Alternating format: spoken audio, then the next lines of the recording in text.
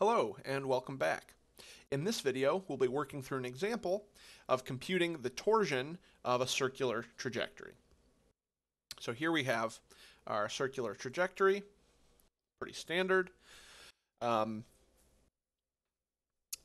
we want to calculate torsion of this thing. So before we do that, right, as I always recommend, it's good to first make a prediction for what the unit binormal vector will be and the torsion. Remember, that's the derivative with respect to arc length of the unit binormal vector.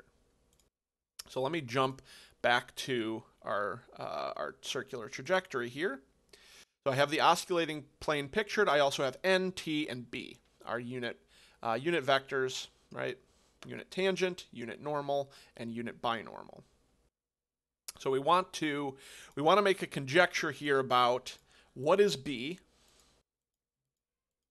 and what is the derivative of b with respect to arc length. So b seems to be pointing upward. I think in the last video I mentioned that a good guess for this is just our unit coordinate vector k, because it's just pointing in the positive z direction and has unit length. So it should just be k. And then I'll let you conjecture what is the derivative of that unit binormal vector. How does it change over time? What is dB ds? Is it changing? Those are the things to ask yourself.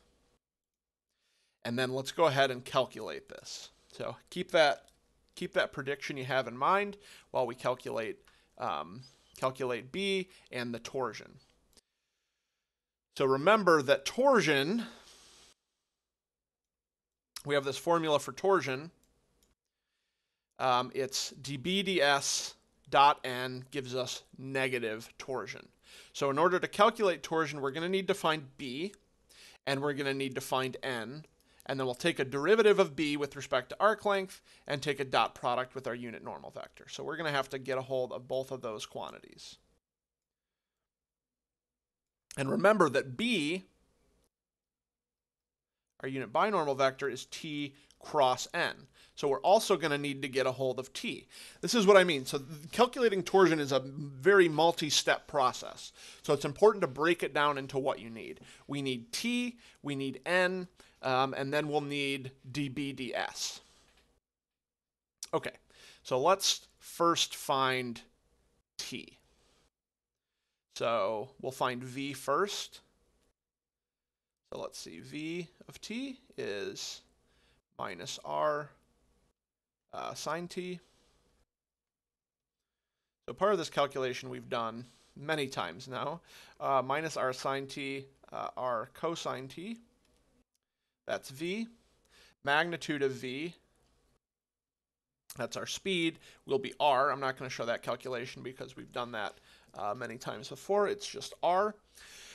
And then, so we want to get a hold of t. So that's t, remember, is v over magnitude v, right? It's a unit vector in the direction of velocity. And so that's just minus sine t, cosine t. That's our t. And we also have to get a hold of n. And let's remember what n is. How do we get a hold of n? N is dt divided by magnitude of dt.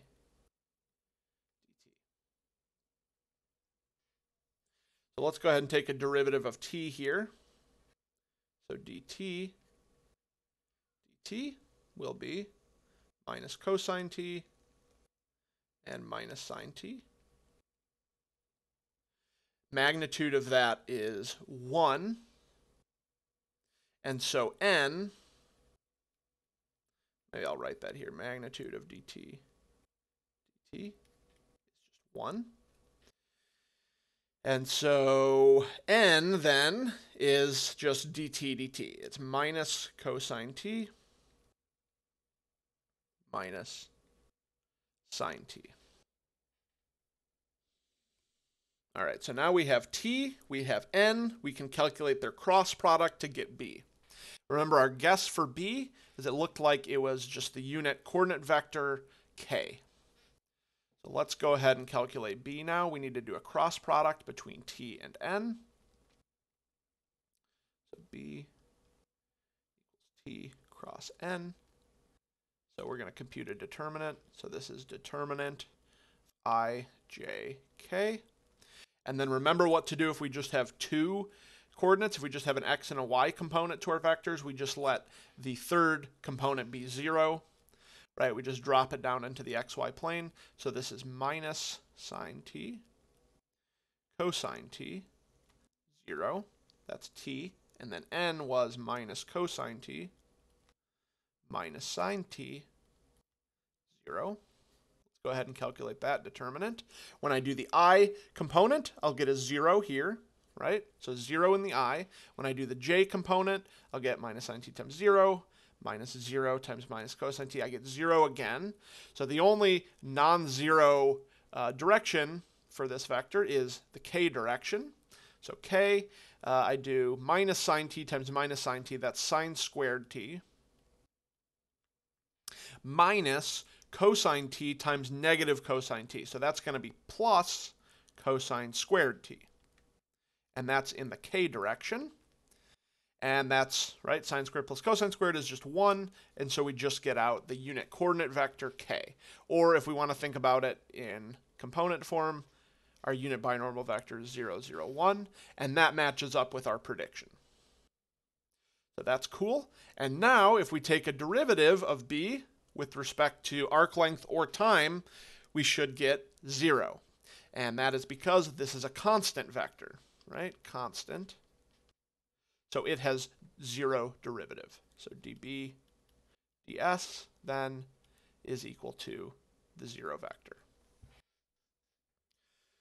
So what that means is, what scalar multiple is it of n? Remember, that's how torsion is defined, as dB ds is some scalar multiple of n. Well, because it's the 0 vector, that scalar multiple must be 0. So this tells me that tau, without even having to do that dot product, I can see already that tau, our torsion, must be exactly 0. So unit normal vector b is just k, and the torsion for the circular trajectory is 0. And again, so let me jump back to the figure one last time.